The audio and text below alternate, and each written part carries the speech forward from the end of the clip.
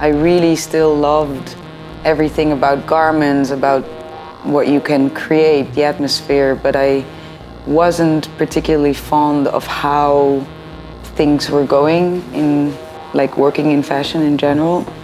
So I think it inspired me to kind of start on my own, and then it naturally happened, actually, from one little project to another, and then it wasn't really like a long thought out business plan or anything. It was just like a natural outcome of some people like sharing ideas and coming together.